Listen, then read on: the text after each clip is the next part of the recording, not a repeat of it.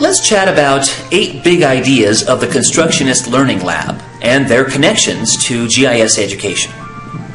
Seymour Papert, considered by many to be one of the leading figures in the field of educational technology, outlined what he named the 8 big ideas behind the Constructionist Learning Laboratory.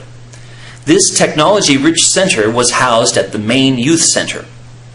The first big idea is learning by doing. Papert says, we all learn better when learning is part of doing something we find really interesting, and when we learn to make something we really want. That's one of the things I like most about teaching and learning with GIS. It is action-oriented by its very nature.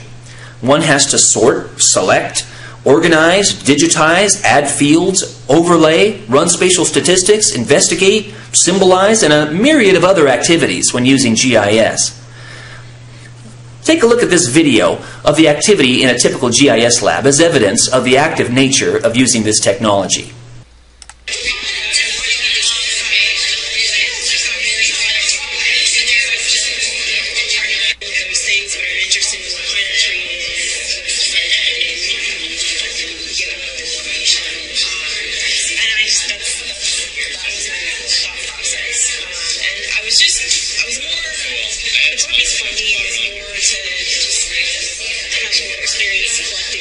What are you collecting there, Mike?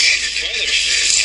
Weather, elevation, and for weather, it's the constant and a necessary one for their science. Ah, and have you noticed any variation as we've walked up the trail? I haven't had enough oxygen in my brain to really realize, but I think we began around 30 for the relative.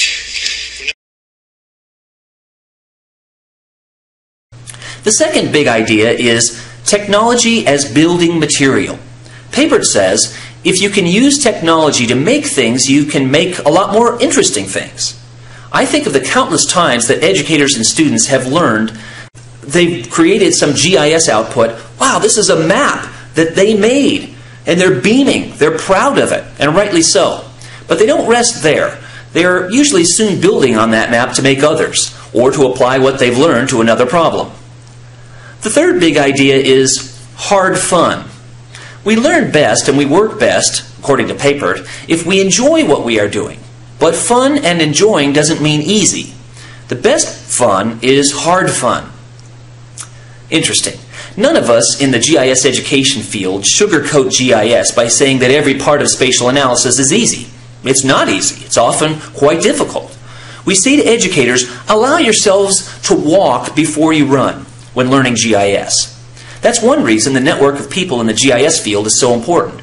We really need each other, folks, to help us through the difficulties of grappling with putting what we want to do into the language of what a GIS can understand.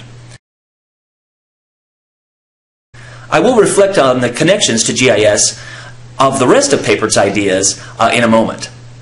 So, let me ask you though right now, do you model these ideas in your own GIS instruction?